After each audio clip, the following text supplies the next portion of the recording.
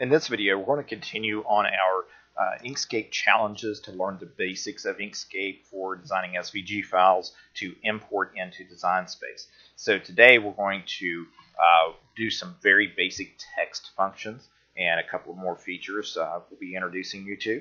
So the first thing we're going to do again is turn off this document border, and we do that by going to File, Document Properties, and uncheck the Show Page Border box. Next, over here on the left, we're going to choose the Create and Edit Text Objects button, and then we'll click in the screen, and we're going to type something. And for example, this video, we're going to type TroyTube. As you can see, it's pretty small, so I'll change back to my selection tool, and I'll hold the Control key and adjust so that it maintains its perspective. And just so that you're aware, in my previous video, I directed you to hold Shift Control when we created an object.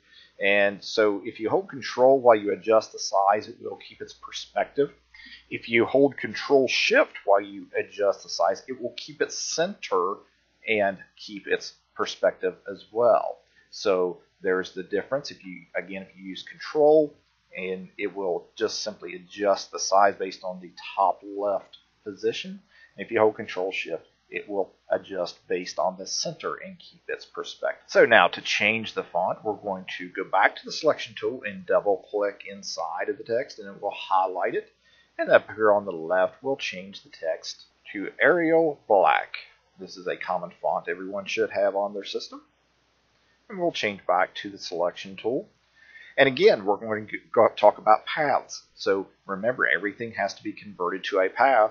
So if you go to the View, Display Mode, Outline View, you'll see that you do not have outlines. This is not a path. It is still a text object. And if you were to save this as an SVG file right now, it would be rejected by Design Space, and it would come in as a blank file because there are no paths in the file. So you can see that I'm still in outline view, by the way. It's up here on the top on the title bar. So we'll go back to Display Mode Normal. And so the first step we're going to do next is go to the Path menu and select Object to Path. Now when I did that, it doesn't appear that anything happened, but if I look at it in outline mode again, you'll see that it is now paths. So you can see the outline. So we'll go back to normal mode. And now that this is a path, these letters are separated and they are now grouped objects. So if I go to the Object menu and select Ungroup, you'll see that it now made these letters separate objects that are selected. Now I'm going to undo that and go back to where they're grouped and show you something real quick. Now that it's a path, if we select the node editor, when we highlight over each letter, you see that it gives you like a little red outline. And if I click on it, it shows each letter individually. So now I'll go back to the Object menu, and we will ungroup, and you see that these letters are separated once again. And just like before, if I change the node editor, these are individually editable. I'm just clicking on them to show you. So now what I'm going to do is select 4 of the letters, the first 4 letters, and I'm going to go back to Path and Union, and now that is one object. Now you see sometimes that on my screen, you may or may not see this in the video, but it cut off part of the letter. And that's just because it's not refreshed properly. That's just like a little glitch in Inkscape I've noticed happens sometimes. So if I click on an object and I zoom in and then back out using the plus and minus keys, it will refresh the screen and show that properly. And so next, I'm going to highlight the next 4 letters, and we're going to go back to Path and Union again. And as you see, these are 2 separate editable objects. And if I use my node editor now, because it is one object, you'll see that when I click on it or when I mouse over it, it selects the entire group of letters and not just individual letters. So now we're going to change the color. We're going to change the second part to red. And now we have 2 separate pieces, and one is black and one is red. Now, what that's going to do for us is it's going to give us different layers in Design Space when we import this.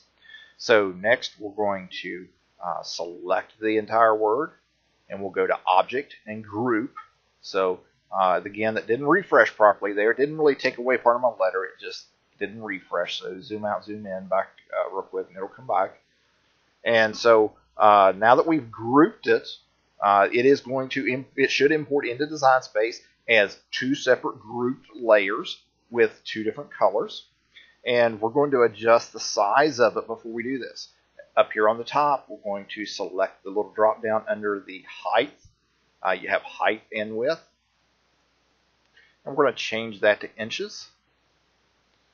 And so right now we're looking at a dimension of an 18-inch wide object with 3.7 inches tall. So we're going to adjust the width. We'll change that to 6 inches. And I want to click this little lock here to keep the perspective so that when we hit enter, it's going to change the height along with the width. So you might want to keep an eye on these measurements as you're working with designs, because without that document properties border, you really don't have a perspective on how big your design is. So you could easily be making something that's like 5 feet wide or something. So it's always a good idea to change this to inches and just keep an eye on the size.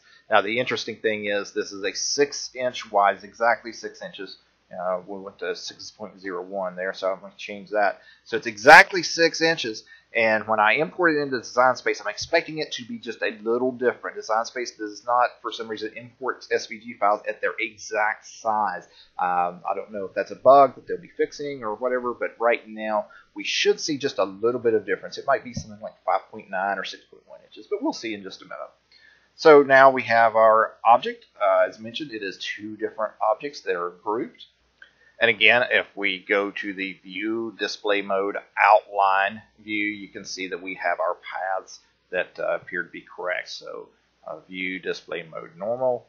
And now we'll save this. And we'll call this one challenge2.svg, and we'll change it to a plain SVG file. Once again, everything should be a plain SVG. And now we'll switch over to Design Space and upload the image. Select our challenge2.svg file, and as you can see, our preview looks correct. And we'll insert that into our project. And as you can see, it is quite a bit larger than 6 inches, like I said it would be. So if we go to the Edit tab, we see that it imported at almost 7.5 inches. So this just a glitch. I'm not sure again what causes it, but you just have to be careful of that. So we can change that back to 6 inches exactly. And if we go back to the layers panel, as I mentioned, what I expected was to get two different layers that are grouped, and you do indeed have that. You can right click on it and ungroup it. Now we have two pieces we can move around separately. And if I click go, I should get two mats, one black and one red. And that completes this challenge. So if you were able to do this completely, pull it up in Design Space, take a screenshot, and post it on Facebook, and tag me in it, and I would appreciate it. So to recap the things that we learned in this video challenge, we created a text object, and we then adjusted the size and kept the width times height perspective. Using the Control key while adjusting, again, keeps your position to the top left, and it keeps the perspective. And then holding Control Shift adjusts the size while keeping the perspective based on the center position. We changed the font in the text object, and then we changed the text object to a path. And at this point, it was no longer text; it was an object.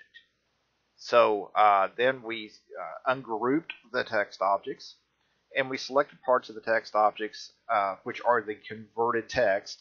And so a lot of people get confused on that, so they say, well, my SVG does contain text. Well, it's an object that looks like it's in the shape of text once you convert it. So then we use the path union command to combine parts of the objects, and we change the color of one of the two objects to create two separate objects that will be layers when they're imported into Design Space. And then we grouped those two objects, and we adjusted the size to exactly 6 inches wide and locked the perspective when we did that. Again, when you import it into Design Space, it may come in as a little bit different size. We saved it as a plain SVG and imported it into Design Space. And then we changed the size in Design Space to 6 inches to match the original design. Again, once you have completed this, if you would screenshot your design and post it on Facebook and tag me out, I would appreciate it. If my video has been helpful to you, please subscribe to my channel. And after you subscribe, be sure to click the little gear and check this box so that you'll receive an email notification when I upload a new video. You can also help support my channel by making a small donation on patreon.com/TroyYoung.